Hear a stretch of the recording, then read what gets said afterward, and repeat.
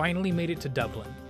We only have a few days in this bustling city, so we're hitting the major hotspots, including the Temple Bar nightlife district, the famous Trinity College, home of the Book of Kells, and of course, the Guinness Storehouse. Dublin is a big little city.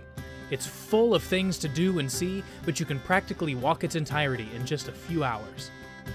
Dublin is a fun place to be, and the history of this town is fascinating, tragic, and triumphant.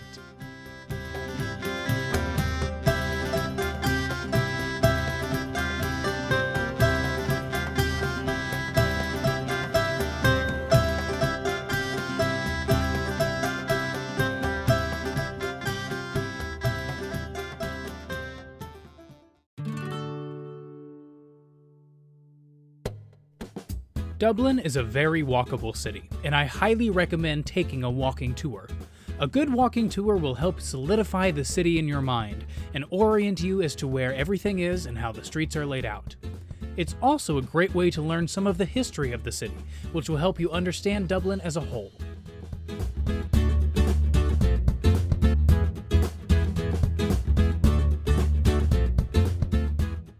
You may also see places that maybe weren't on your original itinerary, such as this city market, or this building, City Hall. Good tour guides give you the lay of the land, as well as the history behind the bricks.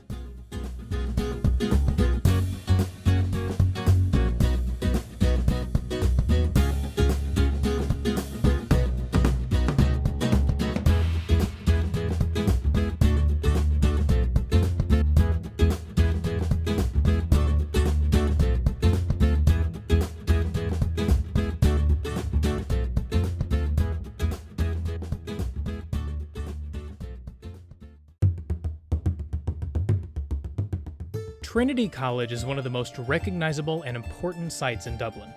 The campus is free to enter and you can walk around on your own, but in order to truly understand the significance of this place, I highly recommend taking advantage of the student-led tours.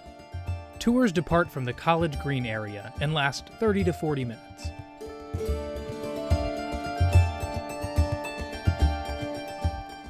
Trinity was founded in 1592 by Queen Elizabeth I for Protestant male students. The school was only open to Protestants until 1793, when admission to Catholics was finally allowed. However, the Catholic Church forbade enrollment. Before 1970, any Catholic that enrolled at Trinity would be excommunicated. The biggest crowd draw at Trinity College is the Book of Kells, an ancient text that was handcrafted by monks around 800 AD, located in this building. Unfortunately, no cameras are allowed inside, so you'll have to make the trip if you want to see it yourself. The Long Room, which is the main chamber of the old library, is over 200 feet in length and contains over 200,000 of the library's oldest books.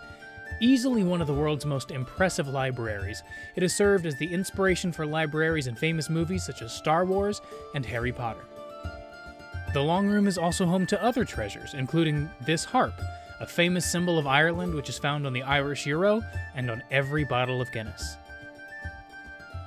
This document is one of only a handful of remaining copies of the 1916 Proclamation of the Irish Republic, which is read on April 24, 1916, outside the General Post Office by Patrick Hearst, and set into motion the Easter Rising.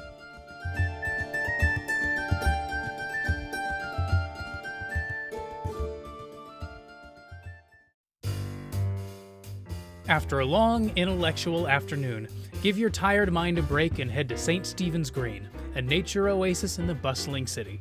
Enjoy a picnic, or simply sit, relax, and watch life go by for a short time.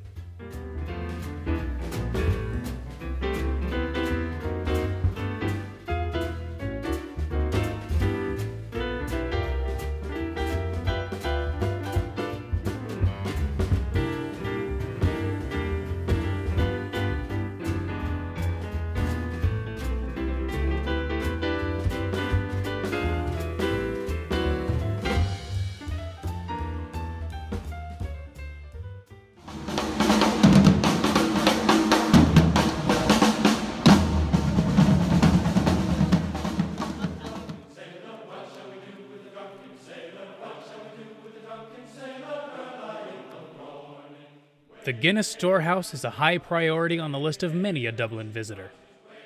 The current building, built in 2000, is shaped like a glass and is referred to as the world's largest pint. Guinness has been brewed at the St. James Gate Brewery on this site since 1759, when Arthur Guinness signed a 9,000-year lease with the city of Dublin, the very lease that can be found in the floor of the main lobby. The Guinness Storehouse is a veritable museum of Guinness, consisting of 7 floors dedicated to the delicious brew. You'll get an overview of its basic ingredients: yeast, hops, and of course, water.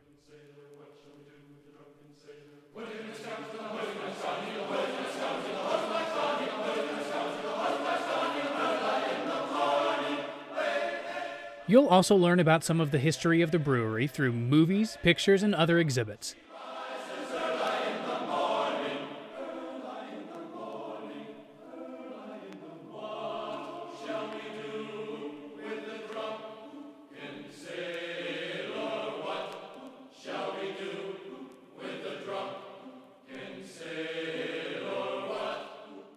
As you slowly make your way to the top, you'll see some areas dedicated to some of the more famous, if somewhat odd, advertising campaigns of the past, as well as restaurants and bars.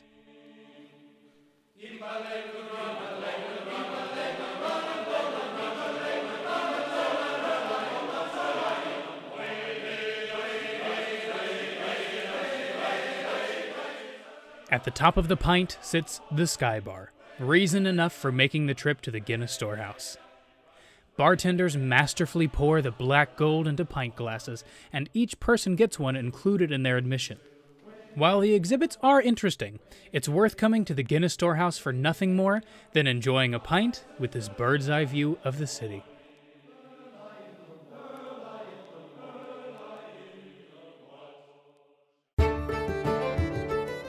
Tonight, we are taking a self-guided tour of O'Connell Street, a main thoroughfare in the heart of the city.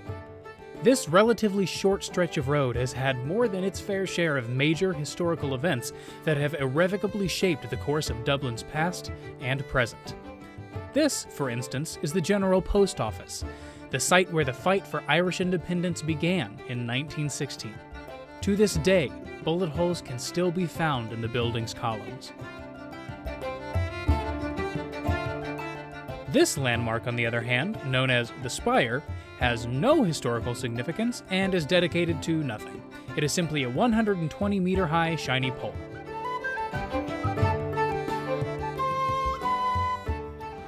We are going to the Brazen Head, which is the oldest pub in Ireland.